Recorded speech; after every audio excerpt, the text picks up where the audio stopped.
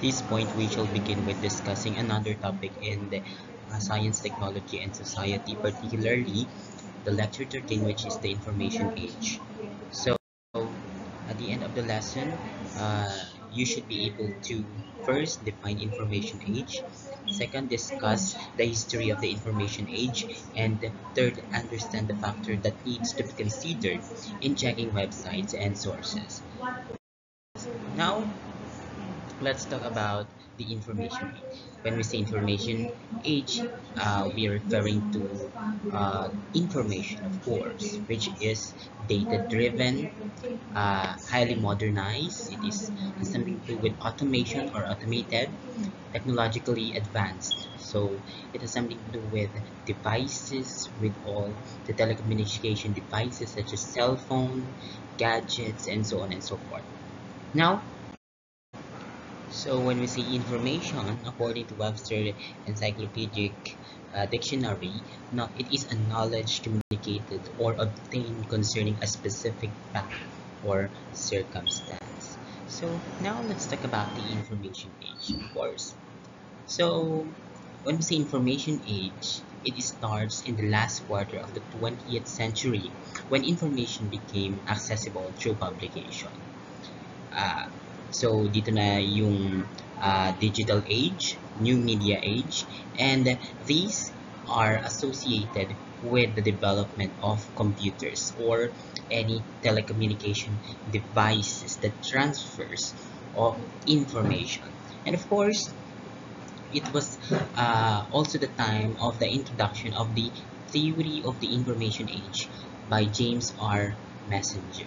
So when we say theory of information of age, of course, it pertains to uh, true new age wherein informations was already validated.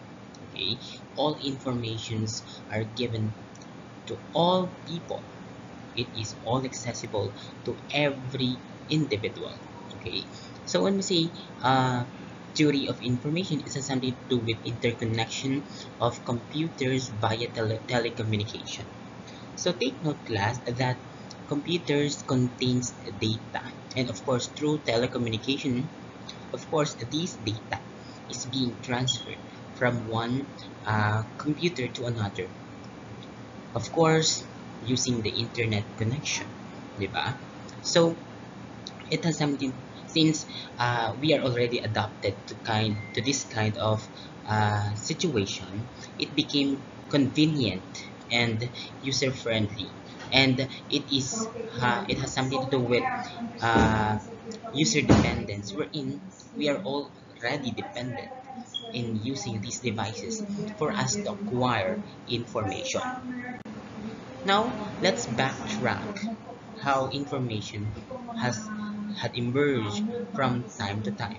Okay, so of course, during the 300 BC, the cuneiform was discovered. Diba? It was already introduced by the ancient civilization as well as, of course, the hieroglyphics. And these cuneiforms and hieroglyphics contains data. It contains, when we say data, it contains information about the past. It contains a story behind how people lived during that time. Now, of course, during the 1300 BC, tortoise shell and oracle bone was introduced. So, as archaeologists continues to dwell on searching other artifacts, nakikita nila that people before were using uh, bone writing, just like presented here, for them to put information or for them to store information. And of course, during the 500 BC, papyrus roll was used already. And this paper, as as as paper is being introduced to the community, it was the emergence. It was used in order to, of course, write down information, and of course, these information will be stored and be utilized by other people in order to be informed, of course. Now, Of course, during the 220 BC, Chinese small seal writing was developed. And of course, these forms of writing made by the Chinese civilization was essential in communicating informations during their time. And of course, during 100 AD, of course, dito na nangyari yung parang pag-create ng book, okay? Yung codex, di ba? During it was the time of the Roman, if I'm not mistaken, Roman uh, contribution wherein they are able to introduce the codex na dito naging foundation yung pag-create ng mga libro natin. At since nag-start na yung pag-create ng libro, pag-compile ng lahat ng information sa libro, dito na nagkaroon ng of course, pagdami ng information, pag-store ng information, pagbabasa ng mga tao for people to be informed of what is present in their surroundings. Of course, during the 105 AD, wood block printing and paper was invented by the Chinese. And this wood block was one of the ways of one of the ways of how Chinese store information, diba? And this is how they store relevant information during their times. And of course, in the year 1455, Johann Gutenberg invented the printing press using a movable metal type. So as mentioned during our previous discussion, the invention of the printing press was one of the uh, uh, remarkable contributions to science technology, because this was the time of uh, of the development, of course, the, the overproductions of information. Di ba mas madali na lang kasing mag-spread yung information kasi mas madali na lang mag-reproduce ng mga libro or ng mga bababasahing materials. And of course, noong 1755, Samuel Johnson's dictionary was established already. It was the standardized English spelling book or dictionary wherein it was the foundation. It became the foundation of the language literacy for the other people during that time. Okay, so in 1802, or yes, 1802, the Library of the Congress was established. Okay, and it was the invention of the carbon arc lamp. So since they are able to they are able to collect already the information was already been printed sa mga libro. And saan ba nila lalagay itong mga librong ito? Of course, it should be placed in one location named library. So ito na yung parang una na-establish yung library. And of course, sa library, during that time, hindi pa naman masyadong, hindi pa nag-create ng electricity. So dito na nagkaroon yung tinatawag nating carbon arc lamp.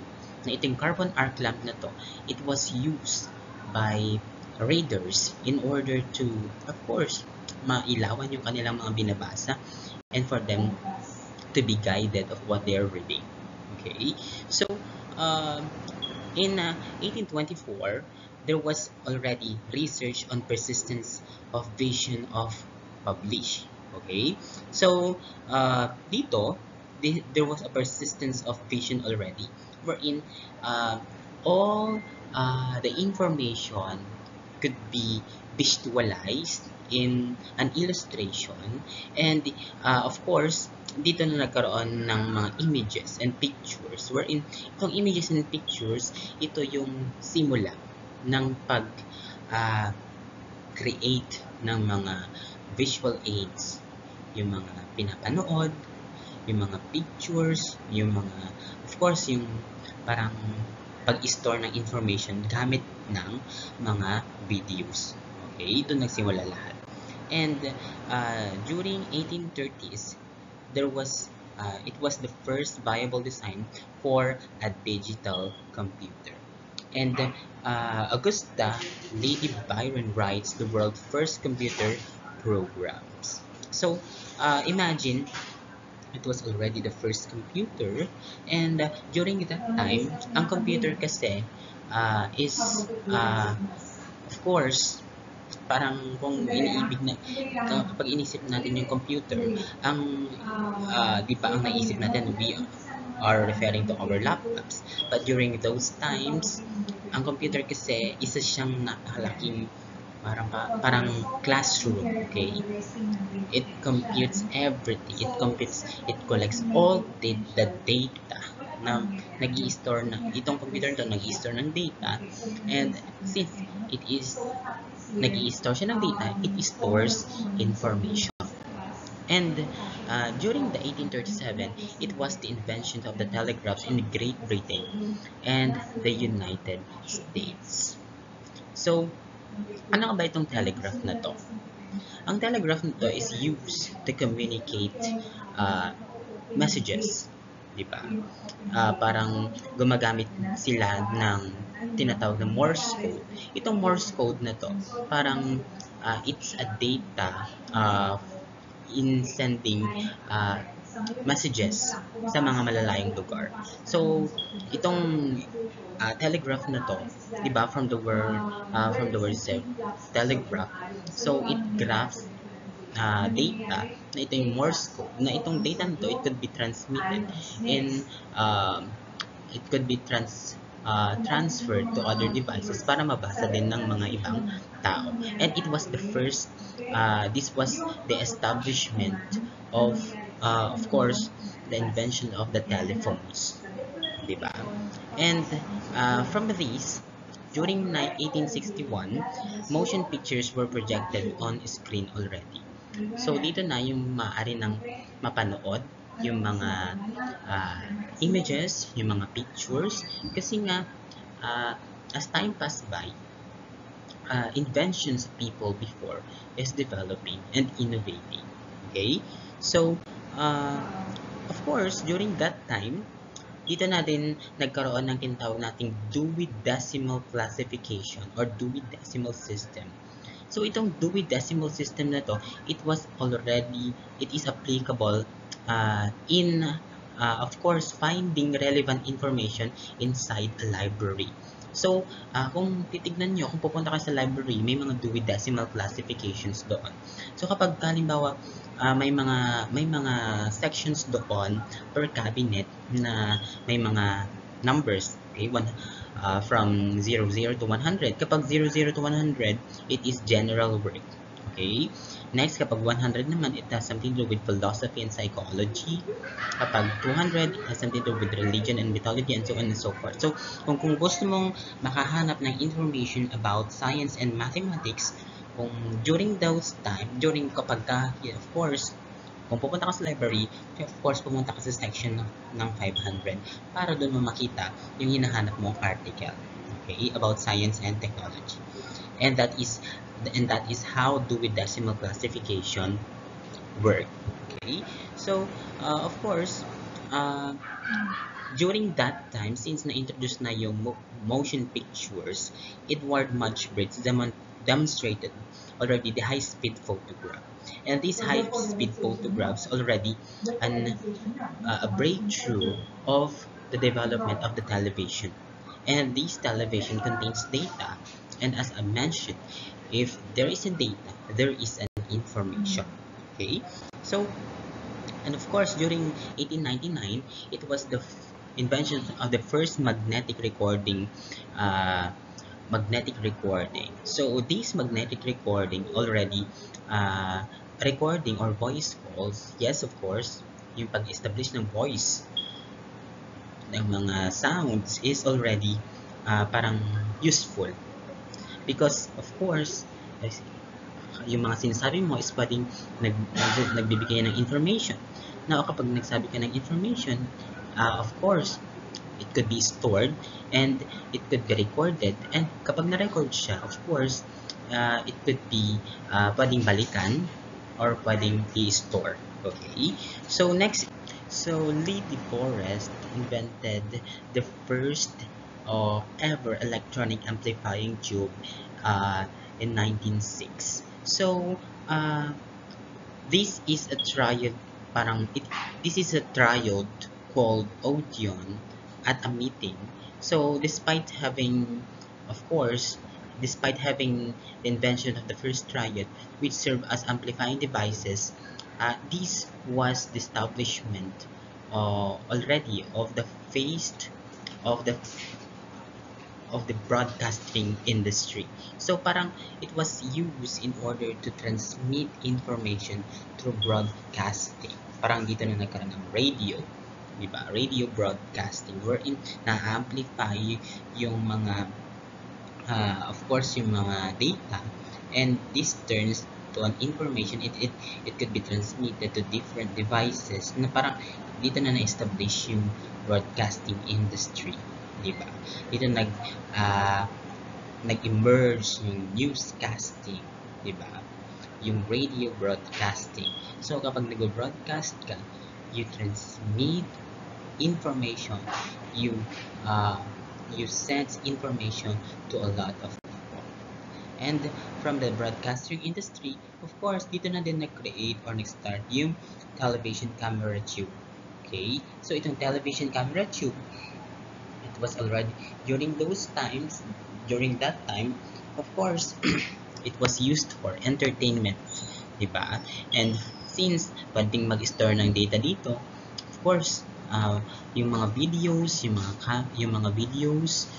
mga audio recording devices could be stored already, and pwede nang ma-store yung information. Okay? So, of course, during that time, in 1926, it was the first practical sound movie. And in 1939, it was a regularly scheduled television broadcasting in initiation, or it begins the television broadcasting in the United States. Since meron ng mga parang motion pictures, meron din ng mga sounds, di ba? Meron din broadcasting industry. So itong mga three essential materials na was used in order to make a television broadcasting, di ba? So since nagkaroon ng television broadcasting, of course it was already the emergence of course it begins the information dissemination that aids people to be informed of what is happening to their community. And in 1940s, it was the beginning of the information science as discipline. So, ano nga ba yung tawag nating information science? So, itong information science, of course, it was the dissemination of information about science already, about the information behind science and how our natural environment behaves during that time. And in 1945, Vannevar Bush foresaw the invention of the hypertext. So itong hypertext na to, it was already a breakthrough of the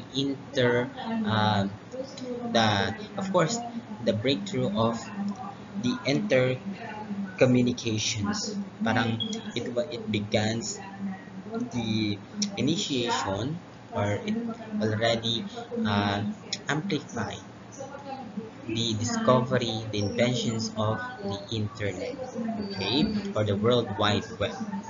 And dito na, of course, dito na nagkaroon ng computer. And this computer, with the help of internet, it already stores a lot of data, a lot of information. And dito na of course, nag-birth yung field of information theory, wherein, as I mentioned, dito na nako-collect yung mga data, dito nako-collect yung information. That this information is very useful in understanding our community or our society.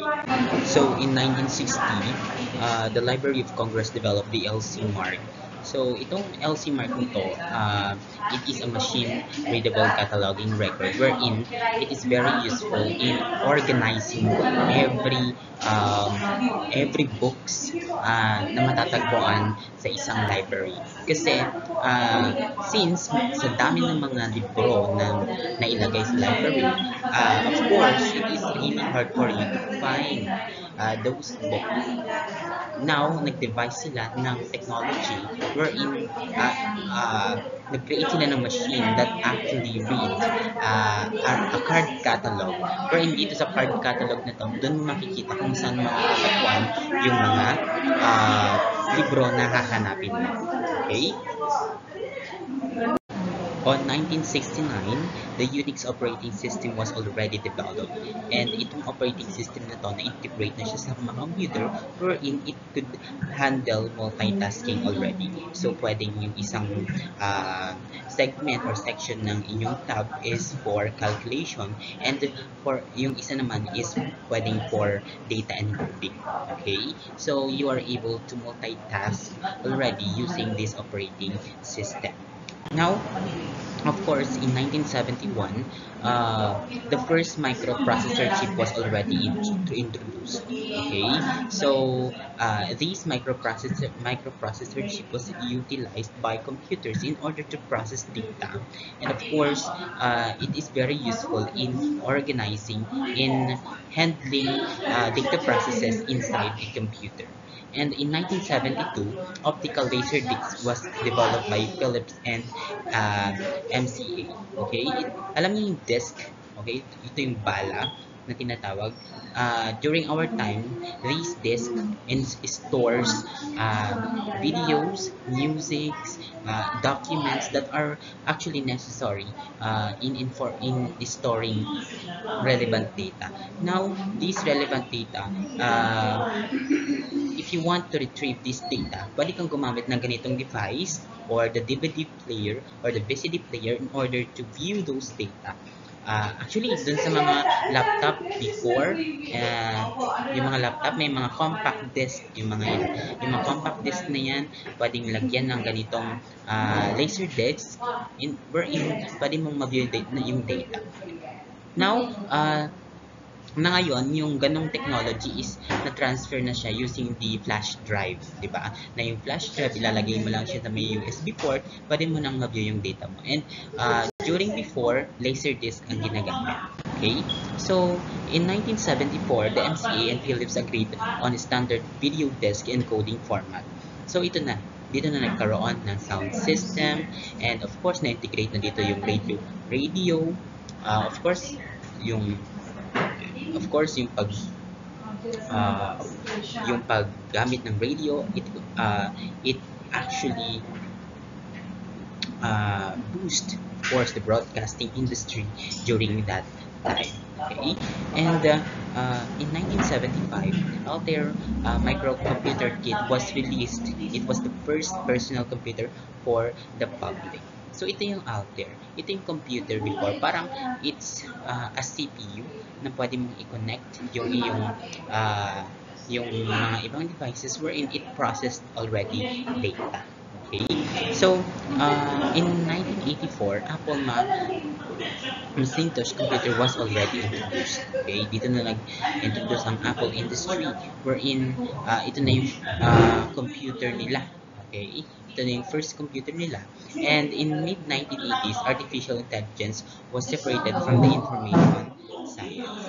So, during those times, there were already the creation of the artificial intelligence, and it was not that really hindi siya masyadong sikat, but generally it is very useful during that time. Okay, so in 1987, HyperCard was developed by Bill Atkinson, received box metaphor, and ito yun.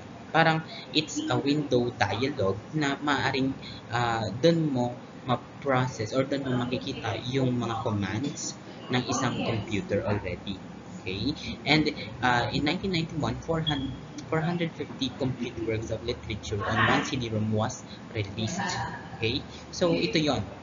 Itong CD-ROM na to, it actually, tawag nito, stores data. Alam niyo yung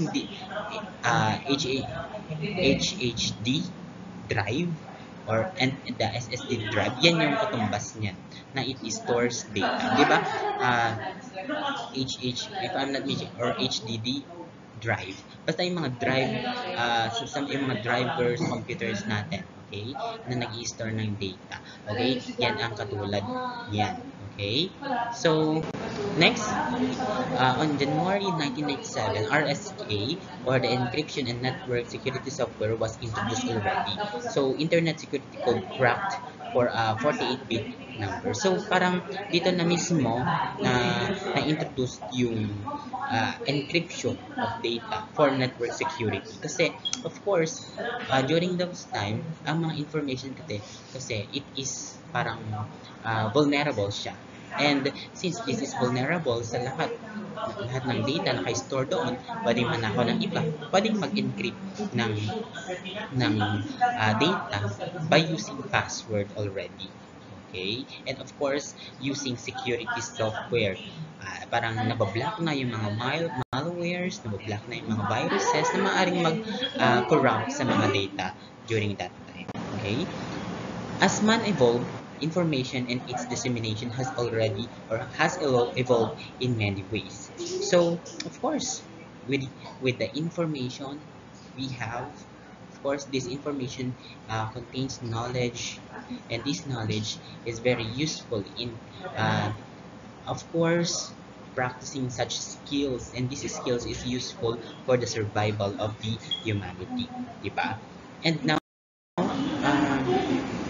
due to the abundance of information, it was difficult to collect and manage them starting in 1960s and 1970s. Imagine, how will you able to, kung halimbawa, if you have a lots of information, di ba? How will you able to organize these? Sa isang research nga, hindi mo pwedeng ilagay lang sa isang paragraph yung lahat ng information. It was divided into different sections: introduction, methodology, review of related literature. Kasi it is really hard for you to identify what kind of information is relevant to what you are looking for, di ba?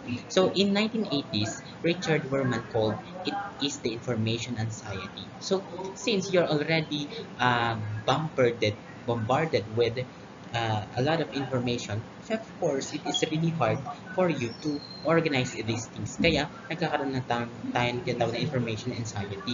It could lead to, of course, depression. And of course, since kapag you're already informed, di ba yung ibang tao, kapag nagre-review ka ng lessons mo, di ba? If you're reviewing your lessons and you are about to take your examination, di ba? If hindi na organize yung information mo, is yung information sa utak mo is maaari kang mablanko. Okay? Ganyan ang mga nangyayari sa mga ibang students. Okay? So, in 1990s, information became the currency in the business world. So, this information provided an income in the business world. But of course, this information was used for, of course, parang dito nag-boom yung mga messaging app, di ba? Dito nag-boom yung mga text messages. So, yung mga text messages, it requires money. Okay? For you to send information, kailangan mong gumasto, di ba? So, it has something to do with, it was a preferred medium of exchange, and information managers served as information officers during that time. Kasi, paano nga ba nako-communicate ang information before? Ang information before is, yes, na ilalagay siya sa letter, and kung magpapadala ka ng information from here Or halimbawa, yung mga relatives ka sa ibang bansa, magpapadala ka ng letter, it takes a lot of time. But now, for a span of 1 second, hindi pa nga mag 1 second, pwede ka na mag-send ng information to your loved ones, di ba? And in the present generation, there is no doubt that the information has turned out to be a commodity, an overdeveloped product or mass-produced and unspecialized. So, tawag nito, this information, di ba? A lot of information is already present in the internet right now. Lahat actually, including your data, your personal data, yung name mo, yung address mo, age, nasa lahat, nasa internet na lahat yan. And with all these information present in the internet, soon we became overloaded with it, di ba? So, uh, with that, kapag overloaded na tayo ng mga information, ano mangyayari? Parang it is really hard for us to organize the things. It is really hard for us to identify whether these informations are fact or tawag nito, fake. Diba? Katulad na nga lang ng pag-identify ng mga news sa mga social media accounts natin. Maaaring itong mga news na to, it could be a biased news, it could be a fake news, or it could be a legit news, or yes, a true or fact news. Diba? Now let's talk about the truth of the information age. So, uh, these are some truths of the information age. So information must complete. Okay. So why do we need to complete information? Of course, to prevent doubts. Okay, to prevent misunderstanding. Kasi kapag halimbawa yung information mo is, like for example, sa pagbabalita, if you inform the public uh, na may bagyo. Okay? Yun lang ang sinabi mo na may bagyo. Okay? You broadcast na may bagyo. Tapos, hindi mo sinabi kung saan at kailan magla-landfall yung bagyo. Of course, it could actually create a chaos or tawag nito, question mark to the minds of the people in the community. Okay? Next is newer is equated to the truer. So kung ano yung trend, okay? Kung ano yung bago, yun yung mga totoo na nangyayari. Because it is tawag nito, it is timely and it is relevant to the needs of the people of the community. Hindi naman pwedeng kung ano yung dati nang pinapaniwalaan or kung ano yung dating katulad ng paradigm shift, di ba? Information changes over time, and with how people deal with their daily activity and of course their daily needs, nag-iiba yung mga panlasa or nag-iiba yung mga perspective or yung mga activities na nangyayari sa mga tao. And as time passes by, these activities could affect the present information in the whole world. Kung halimbawa, dati may information na parang 7 out of 10 ang positive sa HIV during year 2000. Pwedeng mag-iba yan sa panahon natin ngayon na ang mga positive sa HIV is parang 9 out of 10 is positive sa HIV. Parang ganun. Kung ano yung bago, yun yung totoo. Okay? Next is, of course, the selection in a viewpoint. Okay. So it's really hard for us to identify whether an information is true. So we must always scrutinize. Okay? We must look into different angles in order for us to assess if these informations are true or not. Okay? The media sells what the culture buy. Of course, that's true. Kung ano yung trends, kung ano yung bago, kung ano yung gusto ng masa, yun yung gustong binibigay ng media. Just like what is happening to our social media right now, di ba? So yung ating social media is, kung halimbawa nag-search ka dun sa Facebook mo ng bag, okay? Now, or nag-search ka sa Shopee ng bag. Now, itong bag na to, yung data or yung algorithm na nag-search ka ng bag sa Shopee is matatransfer siya sa Facebook kasi di ba nakasynchronize yung data mo doon. Now, as time pass by, ma-observe mo na lang sa mga advertisements sa iyong social media account, may mga bag na nagpapakita na advertisement. Now, meaning to say, media sells what the persons buy or tawag nito, it has something to do with parang calculating what uh, is your priorities in life, di ba? So that is how technology or that is how information works. So next is the early word get the pearl. Yes, that is true.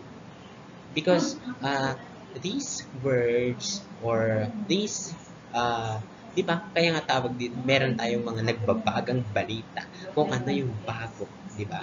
Kung ano yung bago, yun yung mga totoong mga information, di ba? You are what you eat, and so is your brain. So that is true. Kung ano yung mga uh, pinapaloob mo sa sarili mo, kung ano yung mga pinaniniwalaan mo sa parang pinaniniwalaan mo dito sa mundo, yun yung magiging actions mo. Kung naniniwala kang, halimbawa, uh, kung naniniwala kang nakakatalino ang pagre-review, of course, nag-review ka.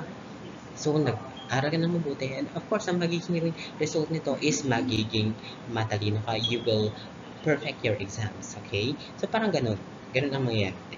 So, kung halimbawa, kung puro ka nood ng videos sa YouTube na irrelevant sa iyong lesson, of course, anong mangyayari? Anong mangyayari sa iyo? Of course, magiging mababang scores mo dahil hindi ka naman nag-aral. Okay? Anything in great demands will be counterfeited. And this could be knowledge, scandals, secret, and it could be fabricated. That is true. Diba? Itong mga to, knowledge, scandals, and secrets could be ma-uncover yung mga yan. Ma-unfold yung mga yan. Dahil sa information. Diba? Diba? Any cues na maaaring statement sa internet, it could lead to curiosity. Diba kung kapag naglabas lang ng issue ang isang artista regarding sa pag sa tawag nito, sa breakups with their loved ones, parang ganun. Like for example, yung relevant ngayon na about yung issue about kay Andrea Brillantes and tawag nito kay uh, Daniel Padilla. Maaaring ma-unfold yan because nag-release sila ng statement regarding that, nag-release sila ng statement na nagbibigay ng clue or curiosity sa mga tao. So, and of course, ideas are seen as controversial. That is true. Di ba? If you release ideas, okay, nagbigay ka lang ng information like katulad ng nangyayari kay Rendon Labrador, di ba? Labrador, if I'm not mistaken. So, nag-state siya. Parang yung mga sinasabi niya tungkol sa kanyang mga views regarding sa internet is, it's parang, it's his perspective. And parang yung idea niya ngayon is nagiging controversial kasi yung delivery ng kanyang pagbibigay ng idea is parang taboo, parang ganun, or parang hindi siya acceptable to the majority of the people, di ba? So it is controversial. So of course, undead information won't even so ito na yung mga rumors, lies, disinformation, and gossips, and it never died down, di ba? Ang information yung chismis na sinasabi natin, di ba? It is an information, so hindi yan namamatay. So media presence creates the story, creates the story of everything, di ba? Katulad ng pagma-My Day mo. Nag-My Day ka last year, anong ginawa mo last year? Since gumamit ka ng media, nakikita mo yung parang story of how your life or how your life improves as time goes by, di ba? So next is the medium selects the message, and of course the whole truth is uh, a person, diba? So that's the truth about the information age. Now let's talk about computers, diba? Computers are very useful nowadays. Computers are among of the most important contributions of the advances of the information age to the society. Now the question is, how do you obtain information from the internet? Diba? You use computers. Diba? It is an electronic device that stores and processes data or the information. Katulad yung sinasabi ko sa inyo kanina, when we say data, it pertains to information. Diba?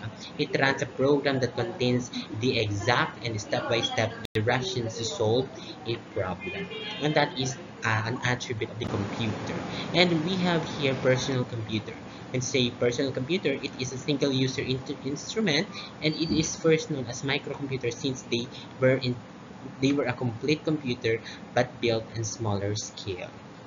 And that is the PC, di ba? So, kung pupunta kayo dati sa mga internet shops, di ba? Meron tayong PC na sila, PC1, PC2, PC3, mga ganun. Okay, kung mag-rent ka ng computer, go to yung PC4 because that is the personal computer. Now, we have desktop computer. So PC that when we say desktop computer, it is PC that is not designed for portability. Okay? So when we say portability kasi, kapag kasi portable, kapag kasi portable ng isang bagay, you can use it anywhere else. Parang pwede mo siyang madala kahit saan ka magpunta. And parang from the world is parang it gives you comfort in using that particular device or material. Okay, it is a desktop can be set up in a permanent spot. So hindi mo pa siya pwedeng ilipat-lipat. Katulad ng mga laptop, katulad ng mga cellphone, di ba? Has a powerful processor and additional memory and enhances capabilities for performing special group. That is desktop computer.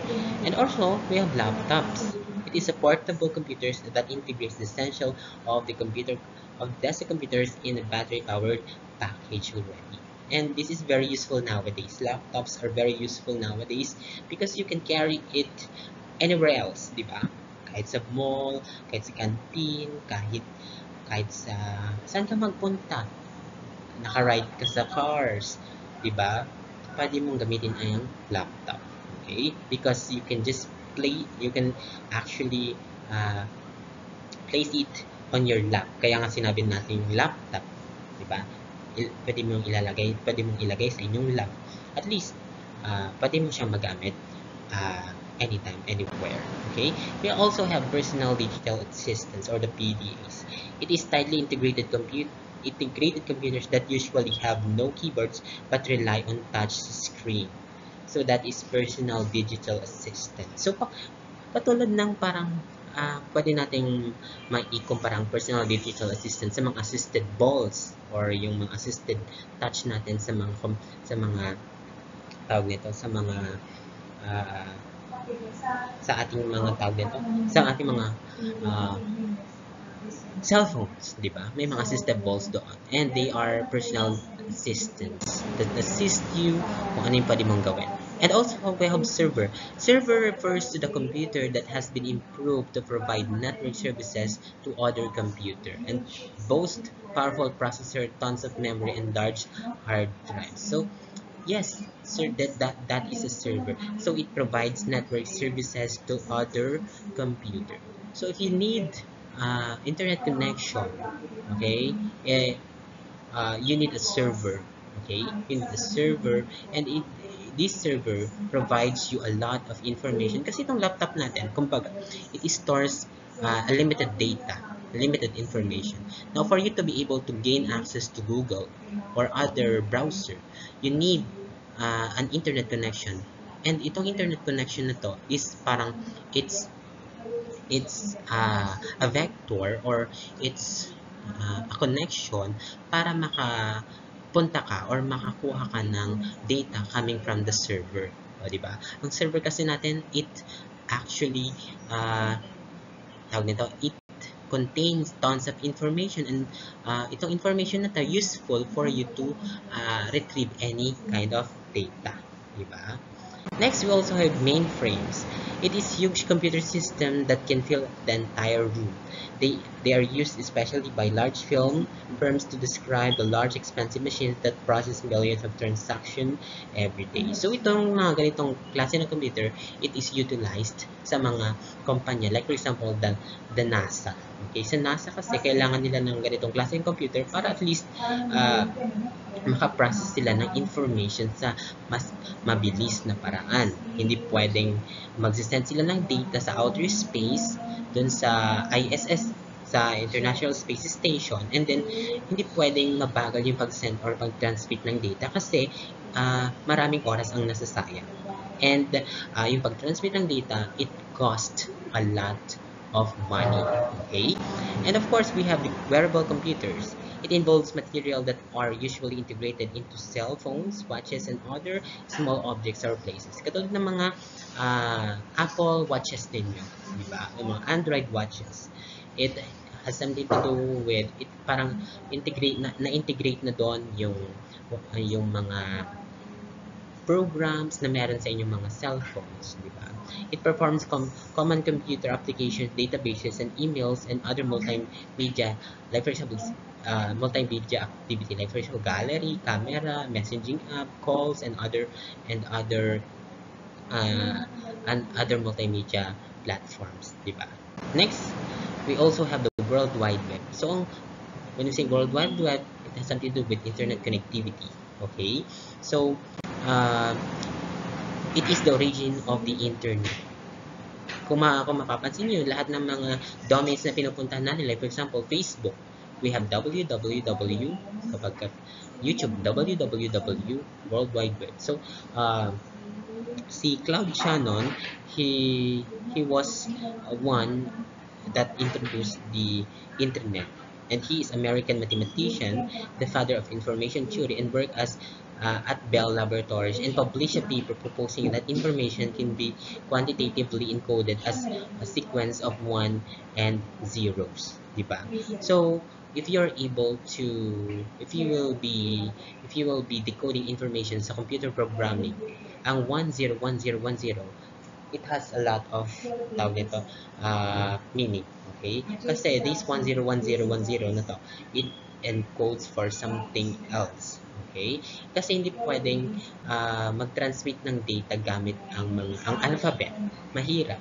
So, for you to obtain data, of course, kailangan mo ng parang transcription devices. Itong transcription devices na ito na naka-encode sa 1010, or yes, the sequence of 1 and zeros is very useful in order for you to retrieve data.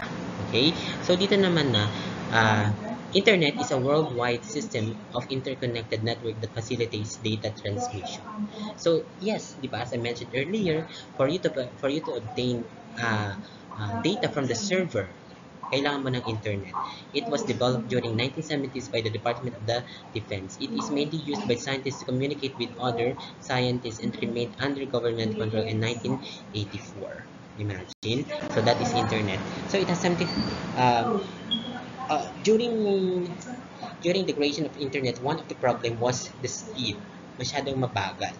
Okay? And phone lines could only transmit information at limited rate. So, konti lang yung pwede mong may transmit. So, ang ginagamit nila is yung Morse code na lang.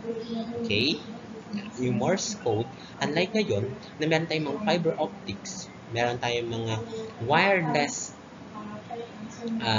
fidelity or Wi-Fi, di ba?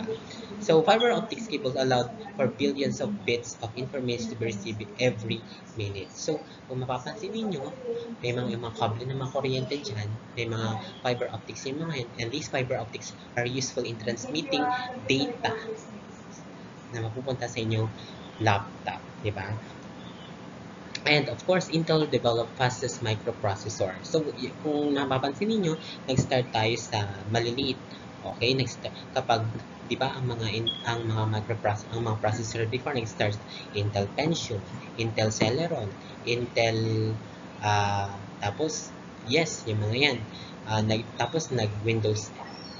Yes, nag-Intel Core i1, Core i3, then Intel Core i5, then Intel Core i7. Tapos may mga generations kaya mga yan. So, they are able to actually develop and innovate their technology in order to what they call this, in order to address the needs of the society. Okay, so Serge Brin and Larry Page was director of the Stanford Research Project, and they built a search engine that listed results to reflect page popularity when they determined that the most popular result would frequently be most usable. So $1 billion investment from friends and family was used, and it was launched uh, and launched their company in 1989. So, uh, sila ang mga pangunahing tao nag-create ng tinatawag nating Google. And Google is now the world's most popular search engine, accepting more than 20 million queries daily. Diba?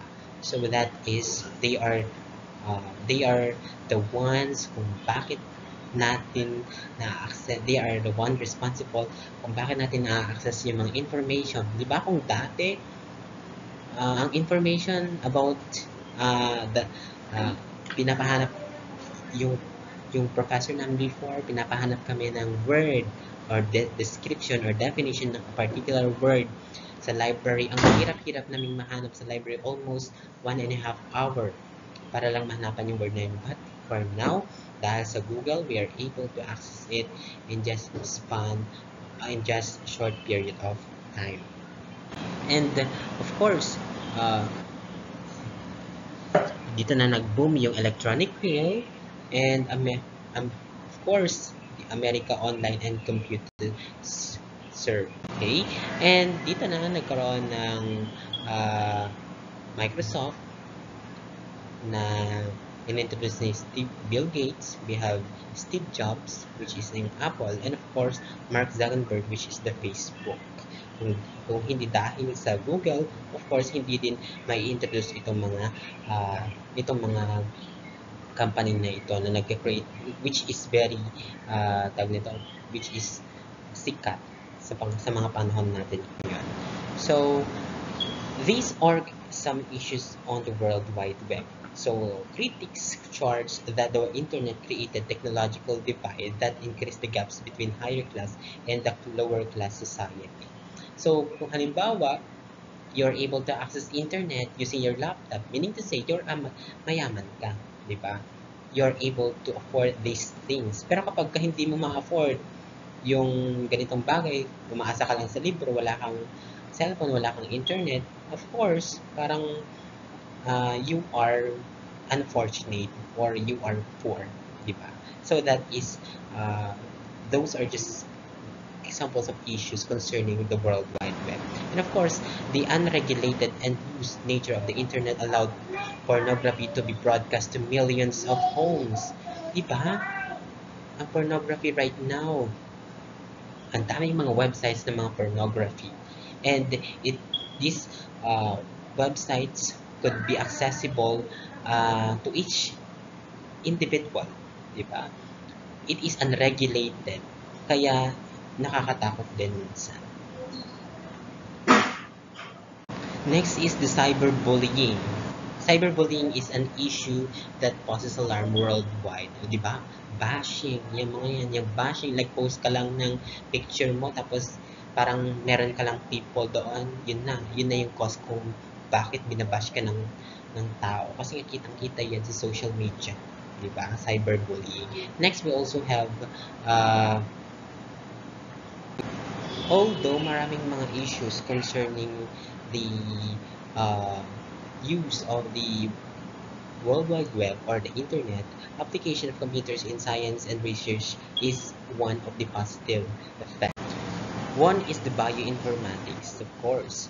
Bioinformatics is the application of the information technology to store, organize, and analyze the vast amount of biological data which is available in the form of sequences and structure proteins, or yung tinatawag nating uh, yung tinatawag nating mga gene markers. So it is building blocks of organisms and nucleic acid, which is the information carrier for each organisms. So sa internet kasi merong website doon which is the NCBI, or the National Center for Biotechnology Information, and it stores data about the genome of each organisms. So if you wanted to look for if you wanted to look for a data sequences for a specific organism, pwede mong gamitin yung data na yon, and it could be used for you to compare kung may mga halimbawa na tagpuan kang bagong species, at pwede mo i-compare yon sa mga dati ng existing species kung magka-relate ba sila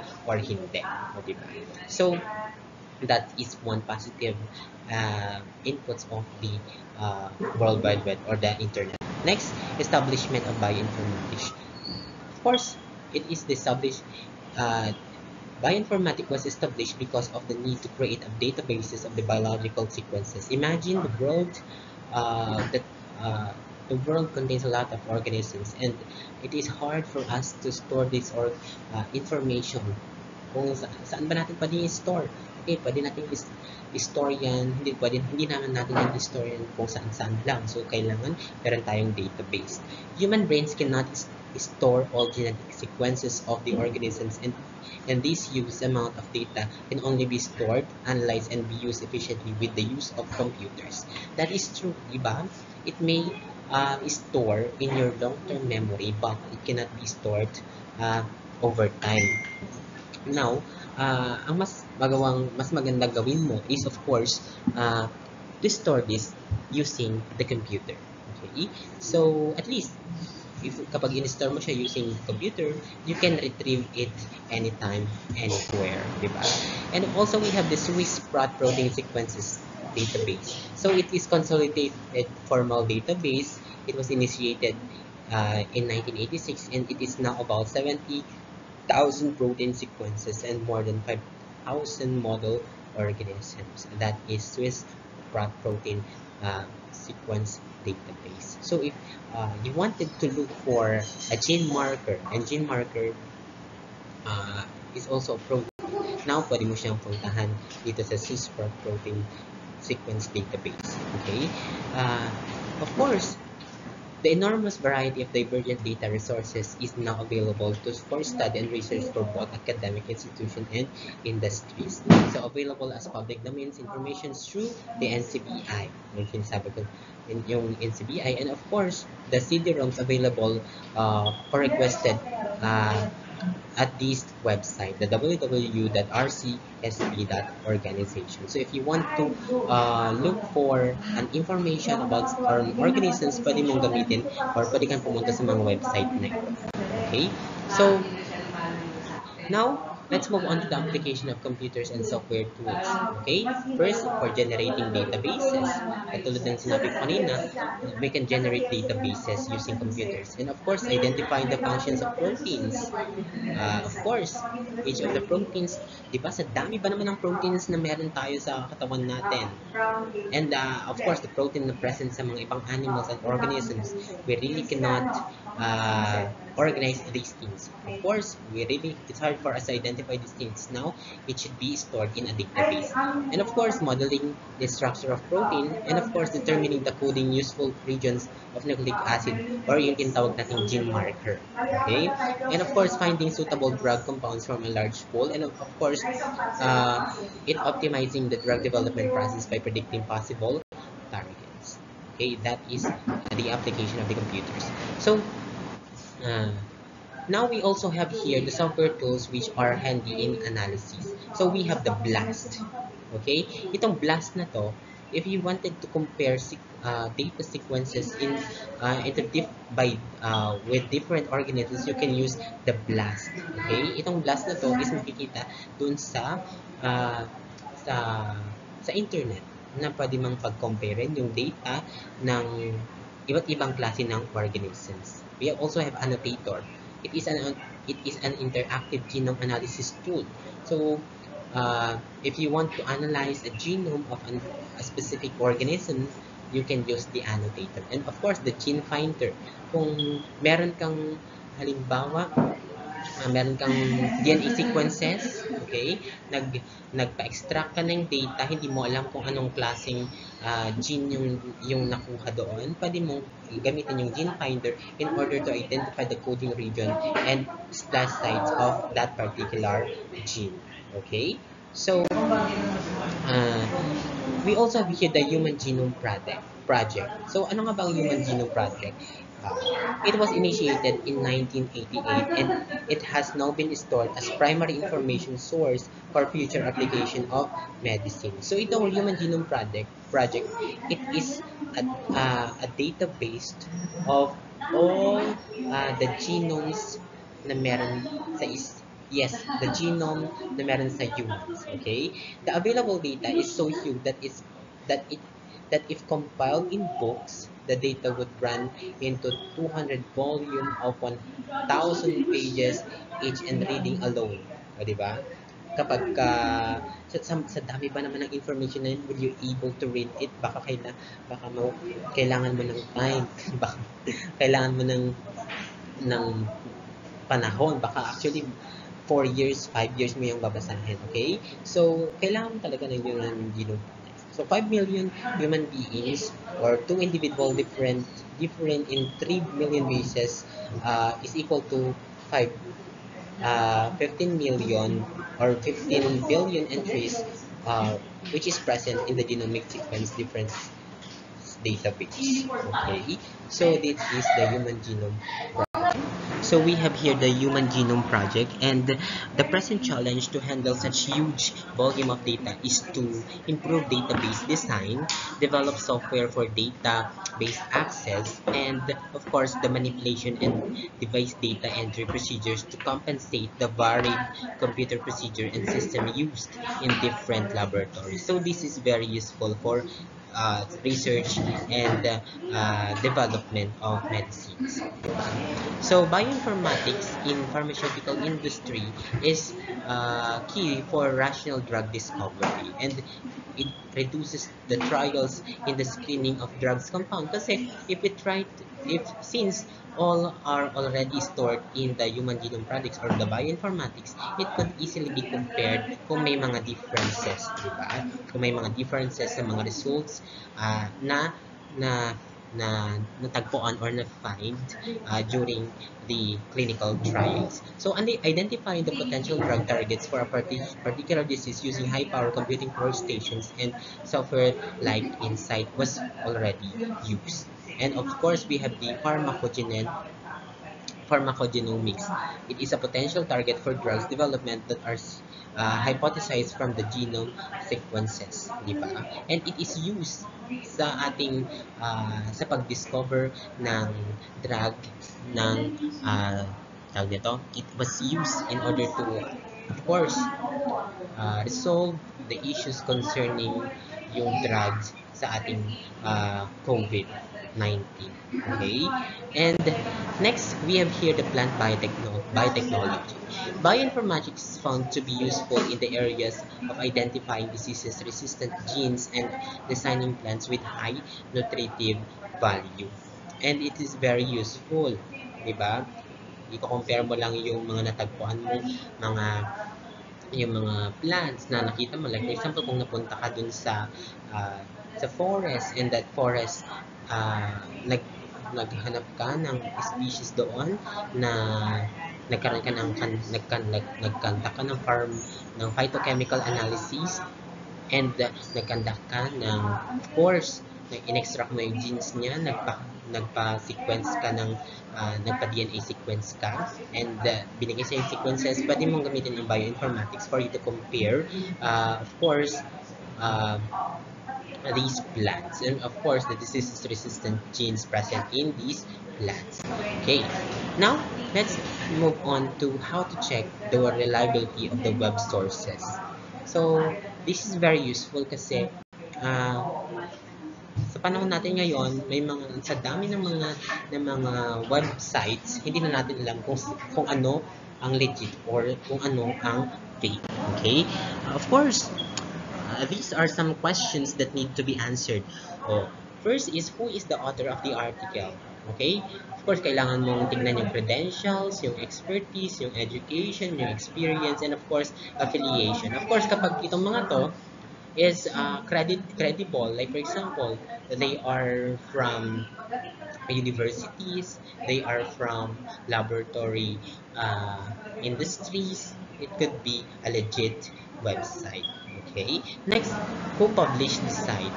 So, sino nga ba yung mga nag-publish? So, of course, the website domain, the reputable organization, and of course, the suffix in the domain name. So, yes, may mga website domain tayo, and hindi yan basta-basta. Yes, yung website domain pwedeng ma-alter kasi pwedeng ang website domain kasi pwedeng uh, bilhin, okay? And of course, is it a reputable organization? Hindi ba siya parang parang nag-phishing lang or tawag nito mga nagnanakaw ng iyong personal data.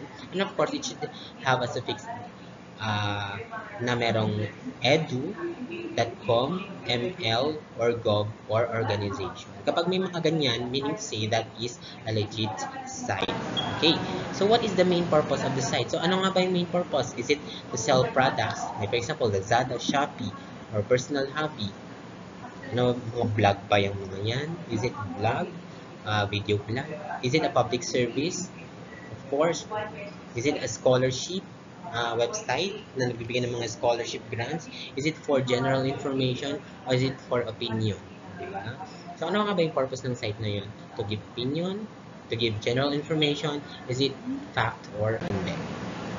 So ano nga ba yung mga intended audience? Of course, kapag pwedeng general public for general information, age group for a certain blog, of course, people from a particular geographical area. Like for example, nagbabalita ka tungkol sa typhoons or disaster ng Pilipinas, binabalita mo siya sa India, hindi naman siya applicable.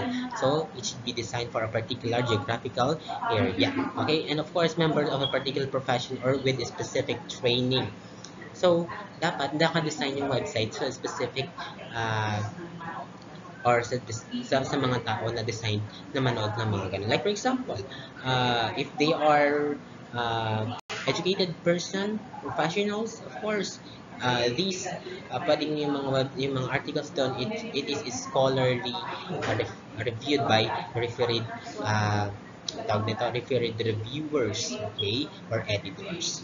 Next, what is the quality of the information provided in the website? Of course, yung timelines nila, pwedeng tignan kung kailan ba sila na create, and of course, credible ba yung parang matagal na ba sila, wala bang mga bashing na nangyayari, wala bang mga nagsasabing yung website nila is nagbibigay ng mga maling information. Okay, of course, site sources. So kapag yung mga yung website na yun is maraming mga citations, meaning to say it is a credible journal. Okay? And of course, reputable site. And of course, sites links. Okay? So parang meron tayong mga, di ba, sa journal publication, meron tayong mga indices. Okay? Merong mga Scopus Index Journal, pwedeng naka-indicate lahat doon yung mga indices na pwedeng ma-publish sa mga indices na yun, yung mga articles na legit. Okay? Next, we have different examples of useful and reliable web sources. First, we have the AVA newsletter for Alzheimer Foundation of American newsletters. Of course, they are designed for Alzheimer's disease, okay, that actually released information about Alzheimer's. Okay. Next, we have here American Memory, the Library Congress of the Historical Digital Information. So, of course, it has something to do with historical digital collection of the Americans. Not just Americans, but of course, other Western information. Next, we have here the bartleby.com. It is great books online. So if you want to read books, you can go to this website.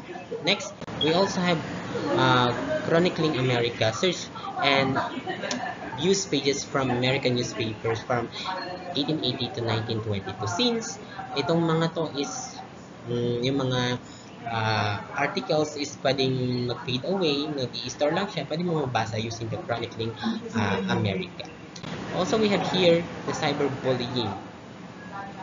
Cyberbullying website is a free collection of ebooks from eBrary, plus additional reports and documents to help better understand, prevent, and take action against this growing concern. So, how do you handle cyberbullying? How do you manage cyberbullying? How do you uh, uh, identify cyberbullying? So, pwedeng dito kayo pumunta sa website na ito. Next, we have here drug information website. We have the National Library for Medicine's MedPlus line. We have the drugs.com. We have the PDR Health. So, these are informations. And of course, we have the Global Gateway, World Culture and Resources. Of course, it has something to do with culture, arts, and other resources that is present about the tradition of a particular community. So we also have the Google Books, diba? Google Books na if you wanted to look for books or other relevant references about your topic that you are trying to discuss, pwede kayo pumunta dito. Of course, we have here the Google Scholar. Pwede kayo pumunta dito sa published articles regarding your research works. And of course, we also have uh, the library primary for Congress or of Congress. So, pwedeng pumunta ka dito for you to find relevant documents. We have the Fordham University, diba? It has to do with Internet Modern History Sourcebook and, of course, Teacher Oz Kingdom of the History. And we also have Illinois Digital Archive. Okay? We also have the Internet Archive. If you want to look for data during early 1880s, pwede kayong pumunta dito because nandito lahat yung mga articles. Okay? We also have the Internet Archive for currently digitalized. Okay? So, pwede yan. Next, we also have the Librarian Internet Indexed. If you want to look for trusted documents or issues regarding all books, pwede kayong pumunta dito. And of course, very relevant sa mga nurses. If you want to look for any relevant nursing information, punta kayo dito sa nursing sites such as Agency for Healthcare and Research and Quality. www.ahrq.gov, diba? So next we have here the National Library for Medicine. Itong mga to is very useful sa mga researches ninyo sa paggawa ng mga sa pag-assist sa mga literatures and related studies. Okay? We also have here the Project Gutenberg. It's the first largest single collection of free electronic books with currently 60,000 ebooks available, and this is free. Okay, we have here the SMOOCs. Okay, SMOOCs is literature, U.S. history, and poet information written primarily by PhD individuals. Okay, and of course, State Masters. It is a unique statistical database which allows you to research and compare multitude of different data on U.S. state using various primary sources. We also have the Wesleyan University Philippines Library as your source of information. Okay, legit na yan. And that's the end of lecture. And as we end the lecture, I'd like to give you this quote. Getting information from the internet is like taking a drink from a hydrant. Okay, for you to become not dehydrated, you have to read a lot of information from internet or even uh, in your own books. Okay. Thank you very much for listening.